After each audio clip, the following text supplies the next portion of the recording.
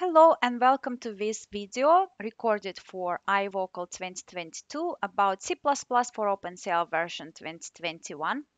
This video is presented by Anastasia Stulova and it's co-authored with Justas Yannikas. C++ for OpenCL kernel language that brings C++ features into OpenCL kernel programming has been based on C++ 17 and OpenCL 2. However, OpenCL standard since then evolved and then OpenCL 3 has been released.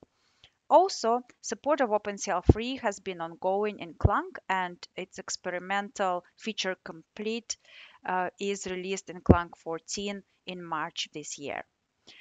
Therefore, the main design objective of C++ for OpenCL 2021 version was to, first of all, provide evolution of C++ kernel language alongside OpenCL standard and also to leverage existing implementation in Clang. Just a brief overview of C++ for OpenCL 2021 in one slide. The key difference to OpenCL C3 is obviously in the fact that you can use many C++ language features in it, such as features related to object-oriented programming paradigm or to generic programming paradigm. But in common behavior, there are also differences. For example, we lift the restrictions on the use of variadic macros, and we also leave restrictions on the use of built-in operators with atomic type as long as sequential consistency memory model is supported on the target, because this is simply a default consistency model for the C++ standard. Blocks are not supported, but lambda functions can be used in most of cases as a replacement apart from enqueue kernel. Null macro is defined to null pointer literal and instead of using integer literal as it was in OpenCL C. And also there are a number of differences coming from the fact that C++ is simply stricter than C. For example, type conversions are stricter and the keyword restrict is not supported, and also goto statements have slightly different semantics.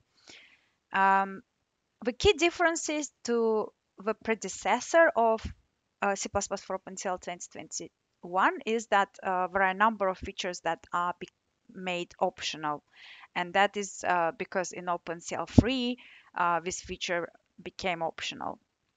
The examples of these features are generic address space or program scope variables in global address space or sequential consistency memory model. For the full list of features, I would like to refer to OpenCL C3 specification. And another important key difference is that address space removal type trait has been introduced, and this is simply in order to make the programming in this language more convenient. Let's just look at the implementation in Clang a little bit. The experimental support for this new language version was released in Clang 14, and here is an example how Clang can be used to compile with it. So what we need to do is to set CL C++ 2021 in CLstd flag, and the rest is pretty standard. In this example, we are compiling down to SPIR-V binary. A couple of changes were made to version macros. For example, we added new macro CLCPP version 2021. And we also modified the value of OpenCL CPP version to 2021.00. We further unified more of the C++ support with OpenCL C implementation. For example, we added a helper that allows to map C++ kernel dialect and C kernel dialect into corresponding compatible OpenCL version. And we use this helper all over the code base. For example, we use it to handle OpenCL optional features. We extended further optionality of generic address space to C++ specific constructs. Obviously, in OpenCL C, generic address space optionality was already handled, but that didn't apply to implicit pointer to object parameters or to special member function prototypes. So we have to do this for C++ for OpenCL to work correctly. And here again, we added another helper, and that helper kind of introduces a notion of default address space instead of being specific to generic. And it switches between generic address space when it is supported and private address space when generic is not supported. An address space removal utility was added, and that was based on the feedback from the developer community about something that we didn't find easy with the previous C++ for OpenCL version. In this slide, I'm just going to provide a very brief demonstration of this new language version and its key concepts. And I'm going to use generic address space optionality in this example. We are adding a new type class C, and we are going to create two objects, one in global address space and one in private address space of this class C. Then we are going to call member function foo with both objects that we just created. If generic address space is supported, then just having this first overload of foo will be sufficient because it will default to generic address space, and both global and private address space are convertible to generic address space. No problem here. Then if we don't have generic address space supported, what happens here is that exactly first overload of foo will default to private address space. And that will be a problem for the last call into foo over here because it's done with global address space objects. And global is not convertible to private address space. To circumvent this problem, we can simply declare second overload of foo, as it is done here, and we can qualify it with global address space. Now, there will be no problem here. If we don't want to add this overload for the case, then generic address space is supported because it's redundant and it might result in larger binary size, which is undesirable. Then what we can do is we can enclose this declaration of second foo in the feature test macro check.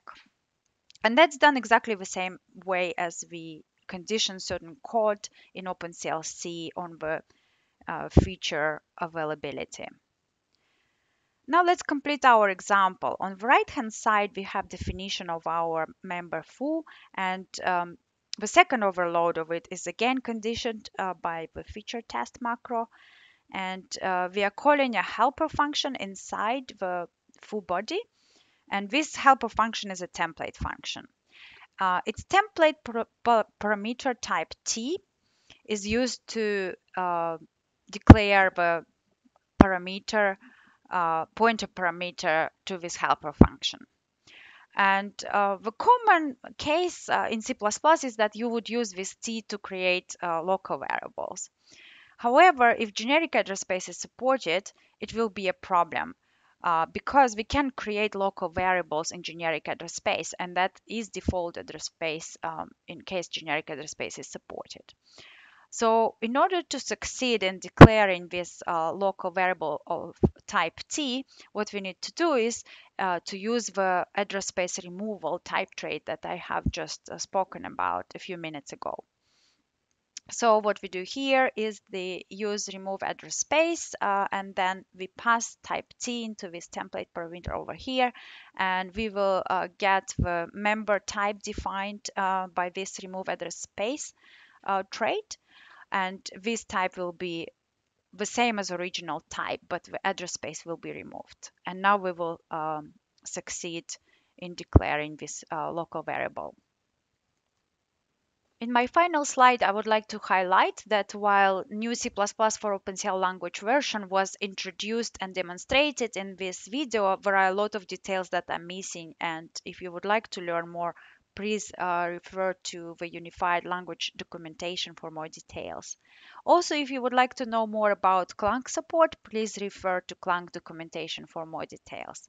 At this point, we invite all developers for experimenting and contributing.